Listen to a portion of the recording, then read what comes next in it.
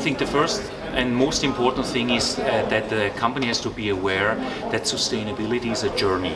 It's not something which you do from today to tomorrow. It takes time. It's a step-by-step approach. You have to always improve, and you have to really keep on every day and work on it. I think that's the most important thing.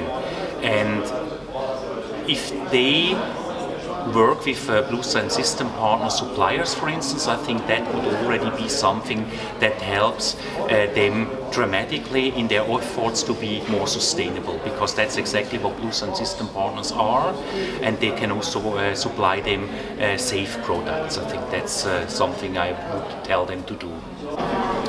I feel that the brands here are smaller brands, but very innovative in my opinion, and that they create products which are totally focused to the needs of the people here in this part of Sweden.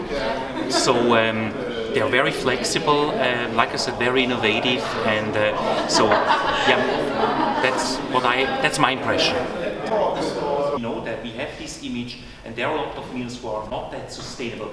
I think there will be quite a lot of challenges, but of course at the same time challenges are also opportunities. I strongly believe that the laws and regulations will become even more stricter, and there will be more laws and regulations coming up in the next couple of years. I also believe that traceability will become a much bigger topic. It is already now, but it will even become more important in the future. So, and companies that manage these challenges well, I think they will also be the ones who will be successful.